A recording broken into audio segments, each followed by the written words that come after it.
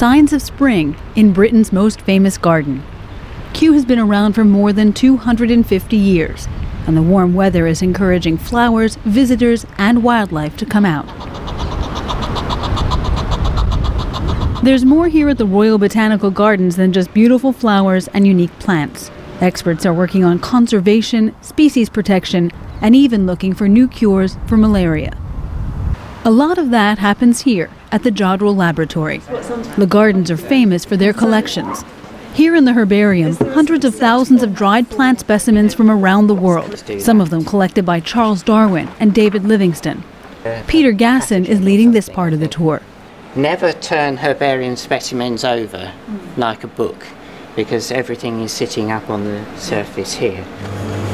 So all the way up you've got these drawers. In another lab, more specimens kept in special cold freezers. This is DNA of plants that cannot be dried or that James Clarkson and other Kew scientists are working on. Each tube contains about 1 mil of DNA, and each one of these tubes represents, in general, represents a different species.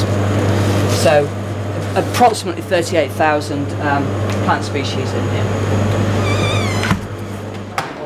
It takes a week to extract the DNA. Once finished, it is available to researchers all over the world.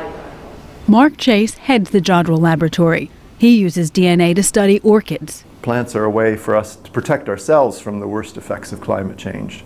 In order to do that effectively, you have to understand a lot about their genetics and the attributes of the plants. Kew's tropical nursery is home to some of the rarest plants in the world. It is the garden's biggest greenhouse and is usually closed to the public. The various types of plants are kept in different climate-controlled zones that mimic their natural environment. Monique Simmons is head of Kew's Sustainable Uses of Plants group. Plant habitats are really facing severe pressures on them, with change in land use, with increasing populations, etc. The need to feed people, be able to provide fuel, etc., results in a loss of habitat and therefore the loss of biodiversity. Saving endangered plants is another of Kew Gardens' missions, and horticulturalist Carlos Magdalena is spearheading the effort. He's helped save this plant from extinction, a bluebell from Mauritius. This is not just a plant which is pretty, it's a plant which is almost gone from the planet. As a student, he figured out how to hand-pollinate this wild coffee plant, once thought to be extinct.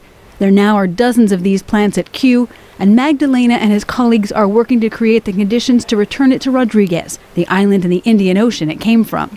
Despite these successes, Magdalena says his work is a constant race against time. The size of the problem is huge, and despite of focusing into this, we are bound to end up losing biodiversity. So that's why it's very important to try to work against that tide of destruction and extinction, because otherwise it's going to be much bigger. In this UN-declared year of biodiversity, Kew Gardens is trying to make the public more aware of the perils that plants face and their importance in the world. Jennifer Glasse for VOA News, Kew Gardens, England.